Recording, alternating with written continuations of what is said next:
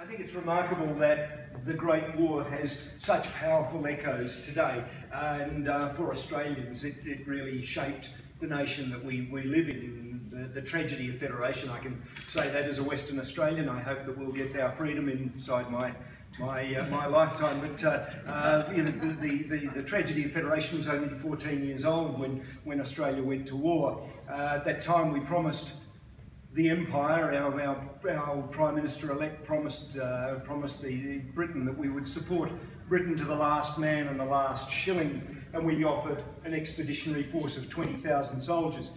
By 1919 we had 60,000 dead. A population of less than 5 million Australians sent an expeditionary force and maintained it, an all-volunteer force of 330,000 soldiers. Initially, the Australian Imperial Force, our overseas army, fought on Gallipoli through 1915. A disastrous campaign that the survivors were extracted from and back to Egypt, and they weren't sure how they'd be received. What they discovered was that their gallantry had inspired the nation, and they came back to a huge force of reinforcements from 1.5 divisions of 15,000 soldiers each. We were able to field a force on the Western Front of 5 divisions, a massive force. It wasn't until 1918 that this group of Australians formed their own army, their own corps, under General Monash, a Victorian. But what it meant was that they were suddenly at the centre of this extraordinary war, this war that changed the nature of world history. In 1916, Australians became part of the British Expeditionary Force on the Somme, a battle that had begun with 60,000 casualties and continued right through to the winter of 1916-17. The war started again in 1917, and the first action by the Australians was at Bullecourt, where they found the German defences, the defences to which the Germans had retired, and the Australians were to lodge a feint at Bullecourt while the British attacked at Arras. The only successful part of that offensive was the Australian penetration of the Hindenburg Line at Bullecourt, and Luke Scaberras has painted this extraordinary work on the far wall of depictions of the first battle of Bullecourt and the German bullets bouncing off the wire as the Australians are fighting their way into the Hindenburg Line.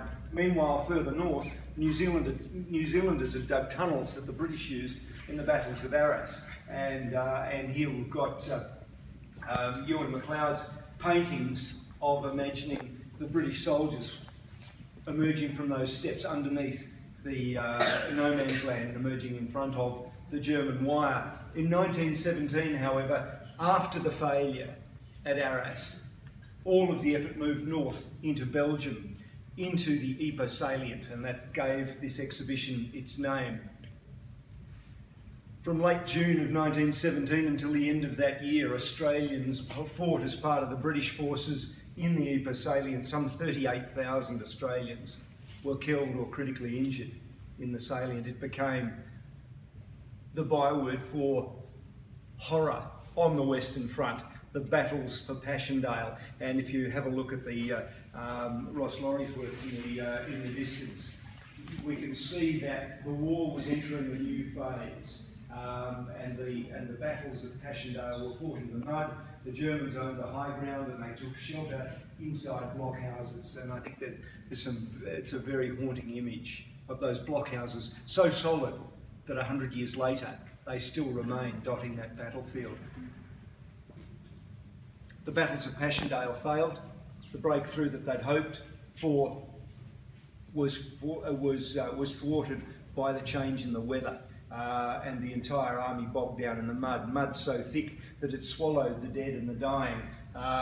Less than 20% of those who died in the salient have known graves because the landscape swallowed them.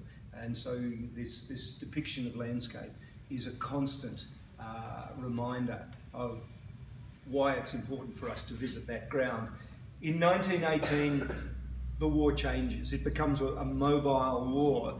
and the Germans launch a huge assault, their last chance to change their fate as the defeated army on the Western Front, and they sweep down the Somme Valley, and I think Amanda's done a remarkable job capturing the ground over which Operation Michael, the last chance the Germans had to win the war after they got a spare army because of the Bolshevik Revolution in Russia, and before the Americans arrived on the Western Front. All they needed to do was to get to Amiens, and they got to within 11 mile, and the Australians stopped them at Villers-Bretonneux. They stopped them, and the battles were fought on the ground depicted in that wonderful landscape. Then it was up to the Australians and the Canadians to lead the counterattack back that drove the Germans, defeated the German army in the field, defeated the German army, and they had seen how much this destruction could just devastate a landscape. They didn't want that to happen at home, and so on the 11th hour of the 11th day of the 11th month in 1918, their army sued for peace. And tragically, it set the scene for another world war. But this exhibition is a fascinating journey into those battlefields of the First World War. Battlefields, as I mentioned, that is still the last resting place of so many Australians, and half of them lie in unknown graves beneath these foreign fields. So I think it's probably best to hand over to the artists who walk this ground and put their own impressions down of the countryside they encountered.